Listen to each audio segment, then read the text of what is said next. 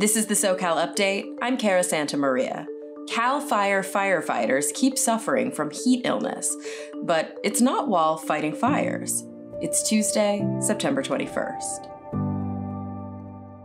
A new investigation from KPCC and Columbia Journalism School finds that Cal Fire firefighters are getting sick, and some have even died, not while fighting fire, but during training. Jacob Margolis joins us to talk about it. So Jacob, just how big of a problem is this?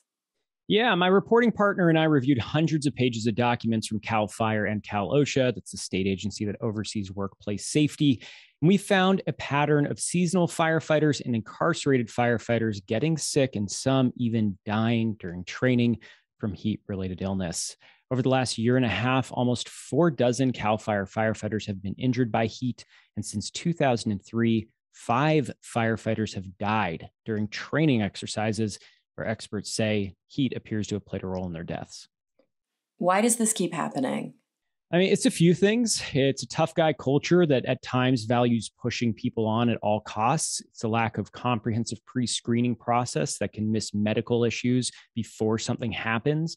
And it's a lack of consistent training or fitness standards, all of which leave firefighters vulnerable to being pushed beyond their limits and at times suffering absolutely dire consequences. So what did Cal Fire say about all this? You know, they disagree that there's a punitive culture that pushes people on at all costs. That said, they also did not make anyone available to really walk through the piece with us, to really address the nuance. The Cal Fire Firefighters Union did acknowledge these to be big issues, but only once we really brought them up to them. Thanks, Jacob.